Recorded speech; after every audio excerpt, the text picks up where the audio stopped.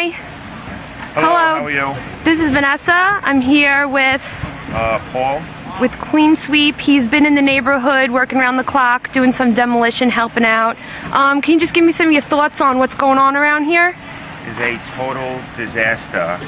Every home I walked into, one house is worse than another. People are pretty much just homeless. No hot water, no food, no showers, no place to live. It's an absolute disaster. Where you've been over here for the last 5 days, and every house I walk into, one is worse than the other.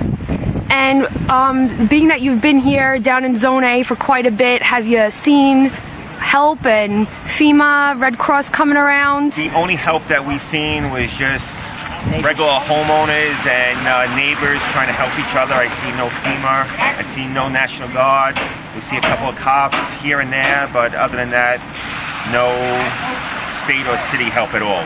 And what would you say is this area's, number one thing that they're needing right now? What's the next step? Electricity, food, clean water, a hot meal. Now, have you been able to get gas in your cars? Not at all. To get around?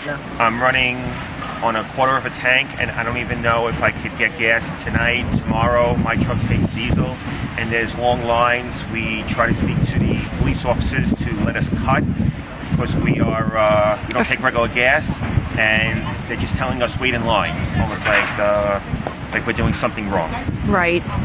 And you could very well be considered a first responder as well as the firemen and cops going through, and we really appreciate everything you've been doing and helping out, and thank you very much. Thank you. All right.